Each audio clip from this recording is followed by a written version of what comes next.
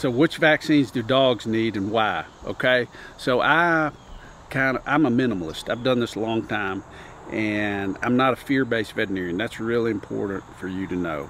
Fear doesn't drive what I tell or what I instruct or suggest my customers, pet owners to do. Okay, so specifically, what vaccines do I recommend for a dog? Number one, Distemper-Parvo, which is the standard vaccine.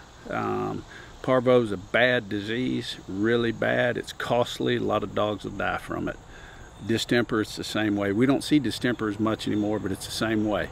And then the other vaccine I recommend is rabies. Okay, rabies at 16 weeks, dogs need it. There's a thimerosal free rabies vaccine, and there's a thimerosal vaccine, which is the preservative. So we offer those two options, but really those are the only two vaccines dogs need.